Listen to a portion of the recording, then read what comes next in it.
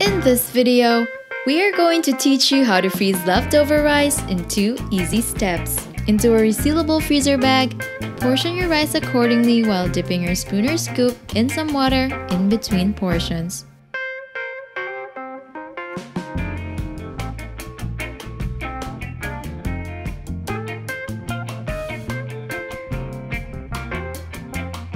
Label accordingly and freeze for up to 3 months.